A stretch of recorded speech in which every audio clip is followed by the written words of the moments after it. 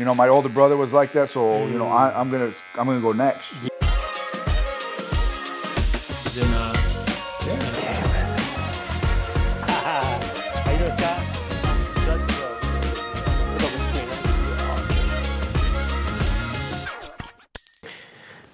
Okay, all right, let's get you caped up. Let's get started, brother. Yeah, just toss it. Yeah, there we go.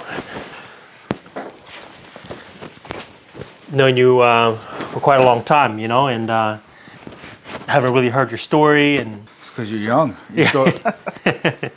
How old are you? 37. Oh, bro. You know, I'm 35, right? Right? Oh, yeah. I just look young. I'm Asian, you know what I mean? Right? You guys don't age. No, we're Asians don't raisin, you know what I mean? All right. Okay.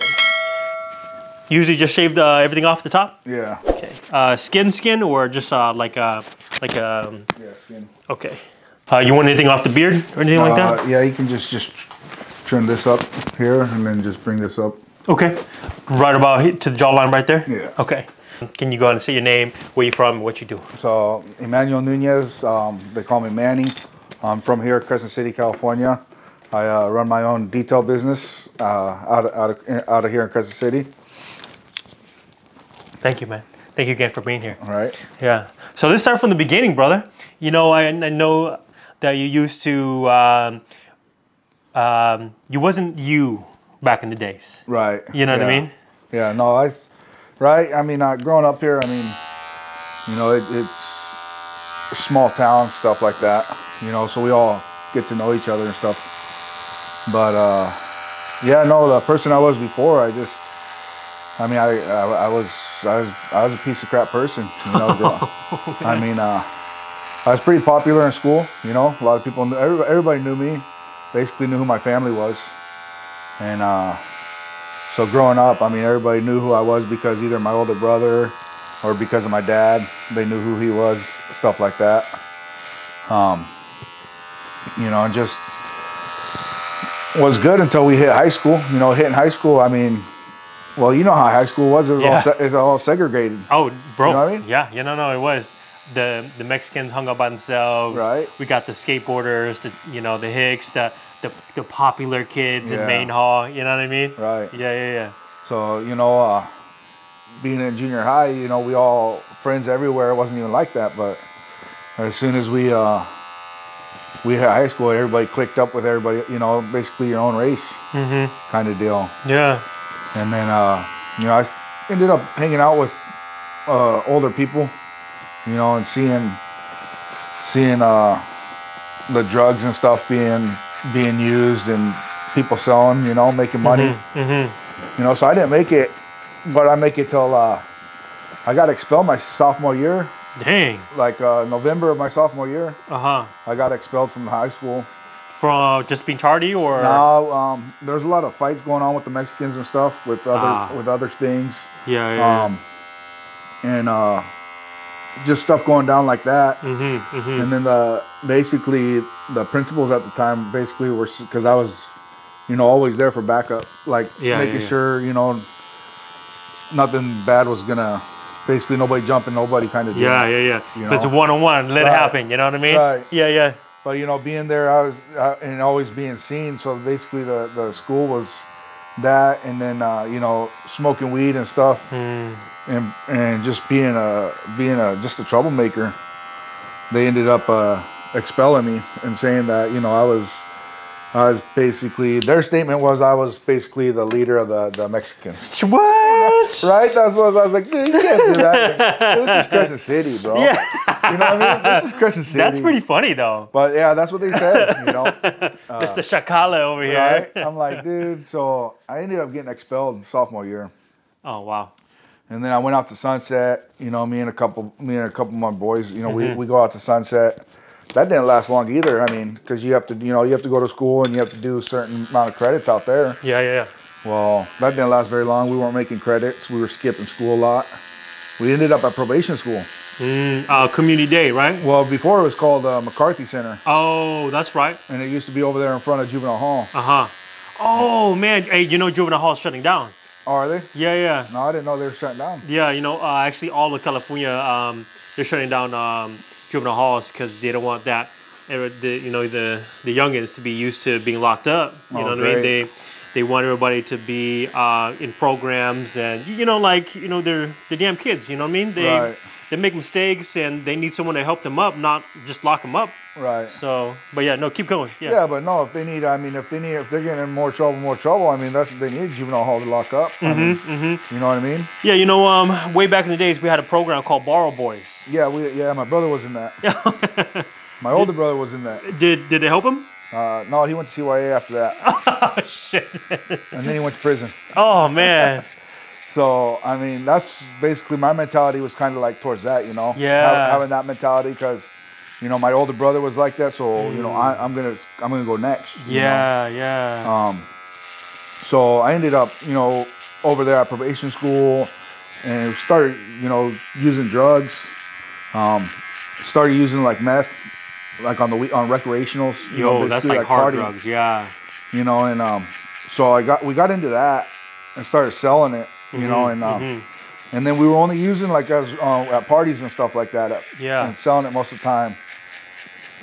And so me and a couple boys were at probation school, and we ended up, we're still doing our thing on the side outside of school and stuff. Yeah. And luckily, one of the counselors over there, at first I was starting to. At first I was being rebellious a lot. Didn't want to listen to no teachers. Didn't want to do no work. But when we got there, we were like, man, dude, with all the other kids that were at that school, we were like, man, I think we were a little bit more mature, than some of the other, more mature than a bunch of other kids. Put together compared to them, right? Yeah. Mentally too, like, dude, these guys are a bunch of clowns. Like, man, these kids are ignorant, and so anyways, we had to buckle down to get out of there. You got to do your work and try to, do good. So we started doing that. We're like, you know what? I don't want to be here no more. I don't want to be around these other kids. These guys just don't even have the mentality like we do. Yeah. So you went there and then you graduated. I graduated over there. And then I still had time to go go back to Del Norte to graduate with my class. Oh, nice. So I wrote Del Norte a letter saying that I completed basically the program over there, and that I'm good, and they denied me. They wouldn't let me come back. Oh, they're like, no, we don't want none of this. So I had to end up going to Castle Rock. Oh, wow. Yeah, so I graduated from Castle Rock because Del Norte wouldn't take me back. Yeah, but at least you graduated, right? Right. You know what I mean? That's an accomplishment in itself. So and me and a couple other my boys, we just doing our things, selling, getting more into the selling routine. Yeah. And stuff, and just selling it and causing a lot of trouble. I mean, just being in trouble a lot. Yeah. And then we started using a lot more. So instead of becoming a small time drug dealer, and then my grandma passed away. I mean, it really hit me hard. Yeah. That's when I really started spiraling down the hill. Where we were basically, I was basically using more than I was selling. Yeah. So I went from selling drugs, being a drug dealer to being a drug addict. Oh, bro. And I had my first kid at the age of 18. My first kid, and still that didn't even change me. I was. Left her at home with the newborn baby, out there partying with my boys, Yeah, you were hurt, what I mean? And you were trying to cope, trying to heal, trying to find yourself, you know what I mean? Right. So, I mean, and I did that. I mean, when we first got introduced to meth, I was like 16 years old. So like my freshman year is when I first, got introduced to the meth. And, but yeah, I just seen the people, make the older people making money off of it. So we're like, yeah, we can do this too, Yeah, like shit, man, we could do this better. Yeah. So, so we did that for a few years, and then ended up, we just basically selling just enough to basically keep ourselves going to get high. Yeah. You selling to get high. Yeah. And then just went down real spiral, man. Just everything, After that, I ended up getting her pregnant again, 2 years later. You know. So you're 20 now. I have my second kid. You know, and I'm 20. I'm still running amok. You know, end up going to jail a few times. You know, probably about 6 times altogether, in and out of jail from paraphernalia, drugs, from taking a vehicle, you know, without permission, you know, stuff like that, warrants. You know, all the cops knew me here in town too, so they the leader of the Mexicans. They wanted to get me, you know. They're like, man, this guy just needs to be, you know, put away. Yeah, this guy's a menace to society or something. Yeah, you know. And at the time, you know, I didn't realize how many people's lives I was ruining. Oh man. You know, even my friends, you know, I thought I was being a friend, and man, I was just ruining their life.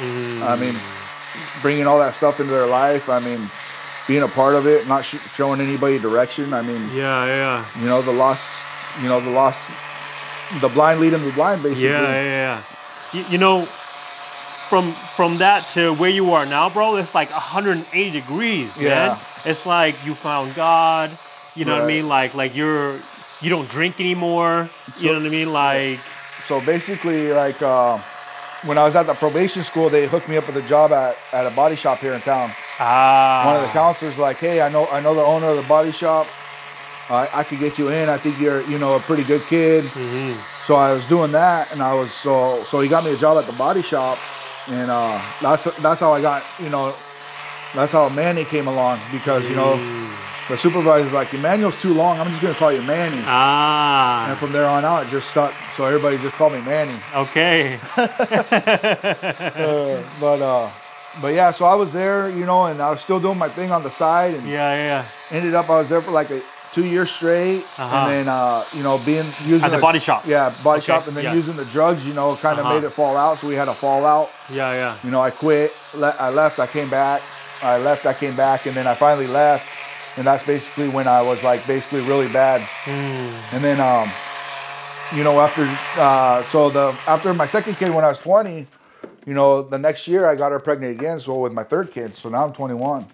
You know, and she's tired of, you know, my wife's tired of just the chaos I'm doing. You know, she's at home by herself with the kids, never know where I'm at, what I'm doing. You know, gone for weeks, not even checking in.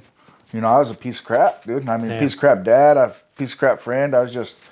But I was so much in my addiction that's all I was worried. I was just chasing my high. So how did you come out from just chasing that high? Because I know so many people. I actually have a brother that's addicted right now. And he is like gone. Right. You know what I mean? And what can I say? What can I, you know, like me as a brother or me as a friend, how can I engage and help those people? You know what I mean? So basically, you can only go out there and try and do your best, try and encourage them to change, trying to show them that, you know, what they're losing, you know, the family that loves them, that, you know, are there for them. But at the same time, you know, you can't overstress yourself and throw your family aside to try and save this one family person, because they're only going to change on their own. You know what I mean? So basically, when the last time me and my wife got in a fight, she kicked me out. And I basically, all I had was 2 duffel bags. And she's like, I'm done. I don't want to deal with this. And I had 2 duffel bags, and I was like, so basically I was homeless. So I was couch surfing for like 3-4 months. I was homeless. You know, I just from place to place. I mean, crack houses I would stay at. I mean, there's times I slept at the beach 2-3 nights in a row. Damn. I was at the casino a lot because it was always, you know, open 24 hours. So any money I could try and make, I was always at the casino. You know, and so finally I was like, man, you know, I was just tired of it. You know, I was just like, I was kind of done. So I tried to make amends with my wife. You know, and she finally got to the point where she says, you know, either you're done with the drugs or me and the kids are gone. We're gonna leave and you'll never see us again. Dang. So when she actually put her foot down and draw that line in the sand, that's when I was like, okay, I need to quit. Wives are great, man. You know what I'm saying? So it was September 12th of 2008. I was like, all right, if I go ask my job back at the body shop, then I quit. You know what I mean? So I got high that morning, and I went in there that afternoon asking for my job back because he ended up running into my older brother and telling him that, hey, have your brother come talk to me. I'll give him my job back. You know, so I went in there and he's like, yeah, well, you know, you can start the next day. And so basically I started working back and I basically quit right there. I mean, it was a miserable whole month, man. I mean, just coming down. Yeah. So like, never done it, right? So like, I don't understand. Like they said that going through withdrawals is even worse. So well, because I've never done heroin, but when I was locked up in jail, I mean, that's probably the worst thing that somebody can come off of is heroin. I mean, or like the pills, you know, because seeing what somebody went through like that is like 10 times worse than somebody coming off of meth. I mean, with meth, you know, I was always tired. I slept for days on end trying to catch up on all my sleep. Just irritable. Any little thing would just piss me off. Like just anything. Like the kids be playing and I'd just be irritable because they're making noises. You know, and it was just. I mean, it was hard, but I mean, I had to fight through it. You know. And how many years are you clean now? Since 2008. So what's that? 13, 14, going on 14 years. That's amazing. You know, man. But that's awesome. When I quit the meth, you know, I picked up the bottle. So I quit one addiction for another addiction, right? So basically, I'm supplementing the addiction that I had for the drugs because alcohol's legal. You know what I mean? So it's all good. So you know, I'm trying to get my life back together. You know, we end up moving in with my in-laws. You know, a 3-bedroom trailer, and there's, you know, me and my wife, my 3 kids, her younger brother, her other younger brother with his wife, and then my mother-in-law and father-in-law in a 3-bedroom trailer. So it was a little cramped there, man. But so I started picking ourselves up, you know, and we ended up getting a single wide trailer for ourselves. But on the weekends, I would go out. You know, I'd work Monday through Friday, and on the weekends, I would just go out to the bars and just get hammered. You know what I mean? And so finally, I was doing that. I was working all week, and then on the weekend, go party and get drunk. You know, and about a year and a half go by, 2 years, and then it starts. You know, a few drinks after work. Now I'm drinking, you know, a few shots after work, you know, and then it turns into the next day, and then the weekends just go all out. Wow. You know, and it's funny because my pastor, who's a pastor today, is basically we ran back together back in the day. Oh, shut up. Yeah, he was selling a lot of drugs. A lot of drugs. And he even took drugs into Juvenile Hall when he got arrested, when he went to Juvenile Hall one time. Oh, dang. Yeah. Packing? Yeah, packing. Oh, wow. You know, and it's crazy because, you know, his testimony against my testimony, you know, it's... You know, some little old lady in Juvenile Hall told him that he didn't even know her and said, son, God told me you're going to be a pastor one day.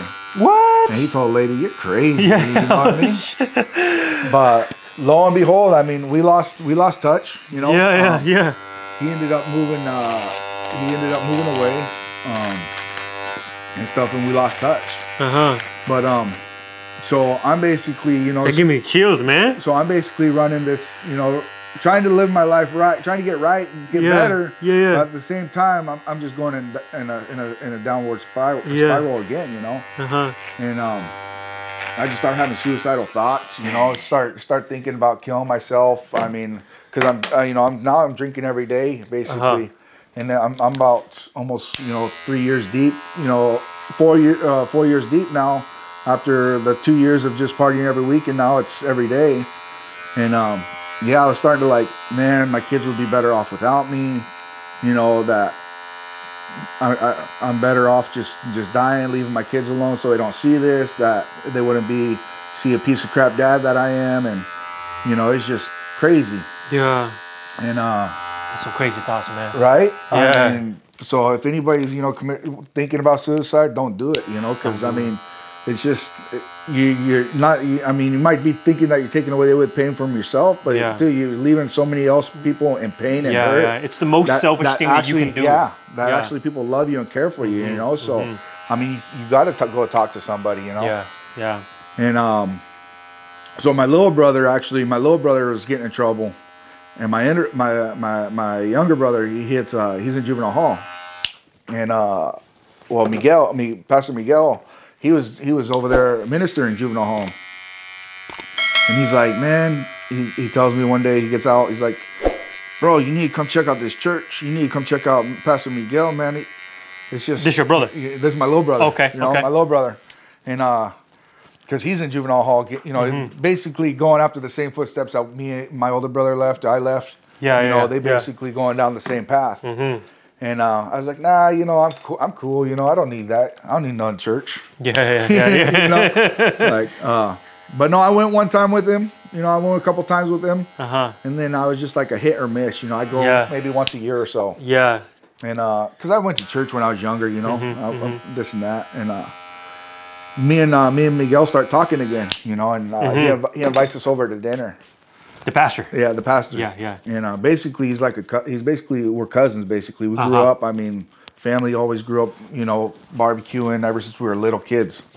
You know, we were causing the same trouble. I mean, we were selling drugs, we were doing drugs, we were chasing the women. I mean, growing all through high school and all that, you know. And so he invited me and the family over to dinner, and I'll be like, all right.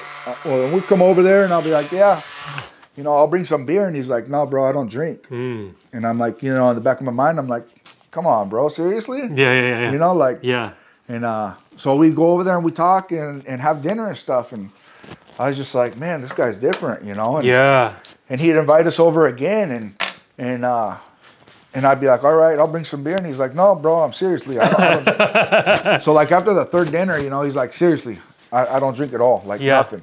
And I was like, okay. Yeah. You know, and